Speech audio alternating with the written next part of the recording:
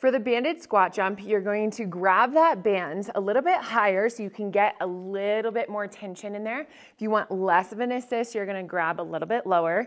You're gonna get into a squat and then work your hands so that they're all the way straight. So you're really relying on that band to give you a little bit of spring at that bottom position. From there, you're going to explode up, pulling down as you explode.